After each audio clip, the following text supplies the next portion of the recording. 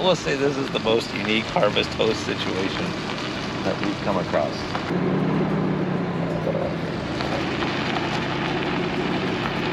I need to tell you that this is a very slow drive. Do not, we're 45 feet and the turns are a little tight. How could you not see this and go, wow, this is neat?